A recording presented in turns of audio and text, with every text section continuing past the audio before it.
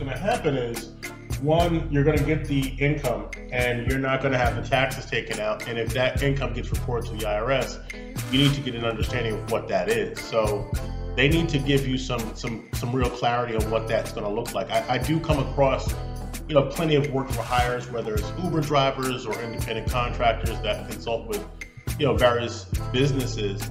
And at the end of the year, they receive, again, what is called a 1099 form. And it's very similar to what you would receive with a W-2, where it summarizes how much they paid you for the entire year. And as you know, with the W-2, you're going to get an understanding of how much you paid in federal taxes, Social Security taxes, Medicare taxes, and state taxes. You're going to need that from them at the end of the year for your tax preparation. So not just for my purposes and me preparing a tax return, but you're going to need to get an understanding, and that's also going to flow into kind of leading to your next question about making sure you do have enough taxes taken out if you are being held responsible for that.